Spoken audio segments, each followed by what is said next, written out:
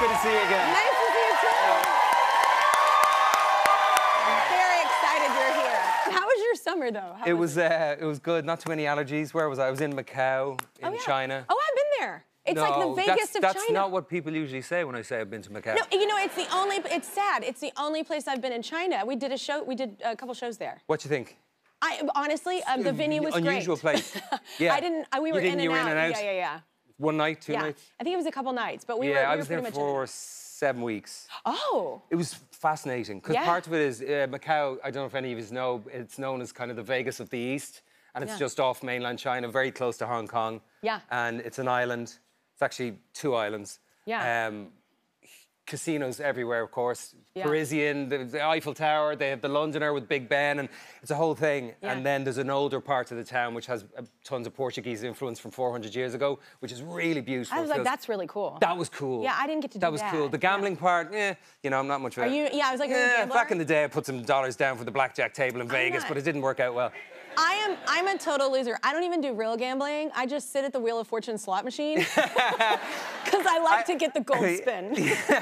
That's it. I have a friend who won big on one of those. Oh my God, Years ago. I do. She won like huge. My mother got so pissed off, y'all. Because she was sitting next to me at the machine next to me, and I hit so big. I got like $1,000 and just sitting there for like 2 seconds. She was like, "The rich just keep getting richer." I was like, Mom. What did you say? Security? I was like, I don't know Get rid of this woman. I don't know she's her. absolutely. It was. I get very lucky on them, and it's very exciting. Cool. Next time you go to Vegas, give me a shout. I'll meet you there. I'm telling you, you're gonna get addicted to the gold spin. Yes, it's very exciting. Well, we're dedicating this whole premiere week to like good neighbors, and you're about to run a marathon for when you... Oh, yeah. Tell everybody about it. I don't know if I'm going to run it, but I'll do it. Okay. Yeah, but you are a runner. I do run, yeah. Yeah, I love running. Do you run? Oh, I did in my 20s, sir. Which was not long ago. I messed up my... Which was what, like last year? Totally, I'm 42. No, but I ruined my meniscus in my left knee. Oh, no. Yeah, so now I walk. That's the lame excuse. Meniscus in my left knee. It hurt. It hurt. Oh, and so, I know. No, I'm joking. No, I am. I'm a baby. That's a bitch. I'm the last born of the family for sure. Yes. I'm the last born too. Yeah, well, we're kind of babies. Babies? Yeah. Did you get away with murder as well? No. Not literally, but I mean... No. Did you not? Well, because I'm the last born, it's very dysfunctional. This could be a whole episode. Yeah, but I didn't actually live with most of my siblings. Yeah, so I was kind of an only child, too. Okay. So I did all the chores. That's then the usual quintessential effect of being the baby of 4 didn't actually kick in for you. It did for me, so by the time I was growing up, I think my parents were knackered tired. Yeah, oh, they don't care. Yeah, they're like, it was like, have at it. If you survive, I've done well. Yeah, exactly. Yeah. Well, wait, so you love country dancing and country line dancing, because I saw this picture. I don't know if I love it, but I did it. Well, you did it. I did it. And I want to show the pictures. No, wait. This is my favorite. Look at your little baby face. Look, I grew up line dancing. I'm Texas. Damn you, woman. No, you grow up like this. I thought we were finished with that as a story point. Oh my God, no, it's my favorite thing ever. I did. I earned a good crust for 1 year when I was 17 or 18. I was like, how old are you? Yeah, so I think young. I was shaving once a month at that point. Yeah. I was about 17 or 18. How did you get into that? Line dancing came into Ireland and was a huge craze for about... Random laugh is... The random laugh is actually appropriate because it was the strangest thing. Yeah. Country and Western line dancing came into Ireland for about 2 years. Yeah. Whole country was wearing Stetsons.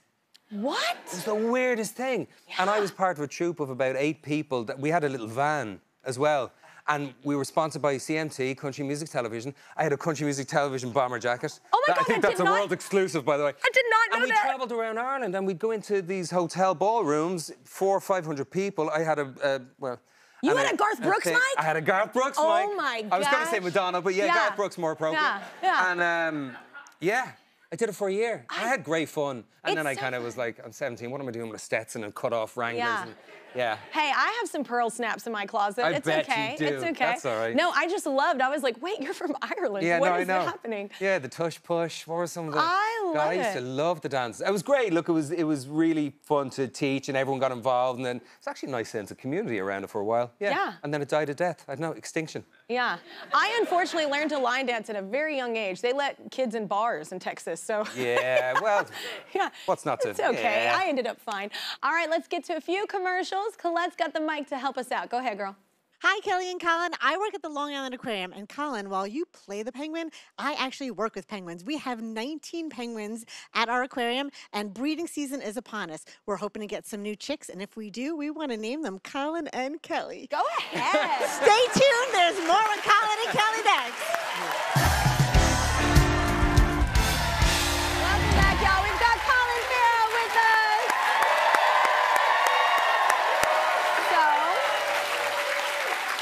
They are very excited about you, sir. Lovely to be here. The last time we were doing this in LA. Was it COVID? There was nobody. There was a few people. I feel like maybe there were screens. I think there was like 8 chairs between people or something. Yeah, it was That was weird anyway. Yeah, you weren't weird. It was weird. I might have been weird too. I might have been weird. It happens on occasion. It was all me. Yeah.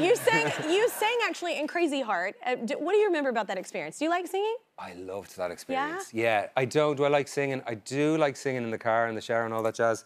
Wouldn't be a singer, but Ryan Bingham wrote the most beautiful tune for that film, and he wrote it on an airplane. He won the Oscar for it. Yeah. A song called "The Weary Kind." Yeah.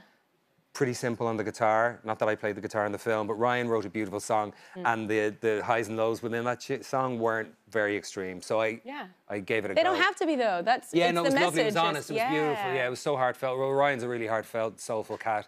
Yeah. That film, what do I remember about it? Just being around music more than I ever had. There was guitars everywhere. People were in the corner playing all the time. Makes you feel good. Jeff, gorgeous to be around. Medicine. Jeff was loving it. I think Jeff went on and released an album and stuff after that. I know, I was going to ask you, I was like, did you catch the bug of music? Did you ever want to go do anything musically or no? I mean, I think it is, I think it is the closest kind of means outside of possibly at times love-making, honest to God, which human beings can, I know, silly thing to say, but the human beings can access a relationship to God if one believes in God. I think it is a spiritual music and the experience. vibration of music and the sounds of music and all that kind of stuff, whether it's classical or whether it's country, whatever it is, there's an elevation that can happen. There's a euphoria. There's a sense of I was going to say euphoric kind of state. So the answer is no. I never got the book. You were like, no. No, but I mess around a little bit at home. But I look at it. I vibrate with it, but no. But wait, we were talking about this in the break. So we actually spoke about Penguin when you were Penguin on Batman the last time you were here, and you filmed the Penguin series here in New York. And I love that, first of all, it's now a TV show. Whose idea was that, to make it, to delve more into the character? I mentioned it on the set to Dylan Clark. Yeah, during Batman? During Batman, yeah. We were about, I don't know, we were about 4 or 5 or 6 or 7 weeks in or something. And I just was so in love with the makeup. And I only had 5 or 6 scenes in the Batman film, and Mike Marino had done an extraordinary job. He's the special effects makeup designer. He's incredible. He is. He's brilliant. He's extraordinary. I didn't recognize you. Yeah. And it was just so, I just thought it's almost a waste. I'm sorry, I feel like it's like, I'm not on these dating apps, but I feel like it's the picture. I feel like, you know where I'm going. I feel like they put your picture, and then they show up. And it's like, no, sir, you're a liar. I feel like you're online, and then that's in reality. Sorry.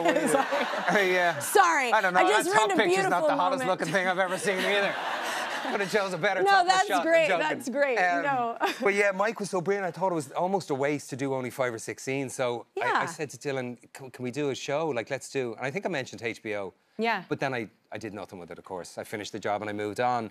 And then I think Matt Reeves, who created the Batman and wrote the script for the Batman, he and Dylan had a meeting with HBO, I think, and they came up with it again. It's great. So it wasn't all my idea, but I did just organically because of a love for pretty much the makeup, and the potential of the makeup. All the hard work in it. All that, the potential of what you could do, and just give it more life, you know, so which we got to do for 8 hours of television for HBO. Yeah, it's so great. We have a clip of the character all coming together. Here's Colin Farrell in The Penguin. There she is. You're playing a dangerous game with his family, Oz. Oh, yeah? You think I want Sophia Falcone knocking on my door? Women like me, we got enough targets on our backs. I'm telling you, I know what I'm doing. You've seen me through worse, and I will always come out the other side better than before. Trust me. Ain't nothing about Sophia Falcone I can't handle. I'm not laughing at that. I'm laughing at Colin. Yeah. You can see new episodes. I gotta tell you what we were laughing about. I literally was watching, I'm like, God, what is it like when people are whisper acting, like your breath? Like, what is that like? And he was like, man, it's funny, because sometimes actors don't like each other and they'll eat like tuna fish. And I'm like, that's horribly funny.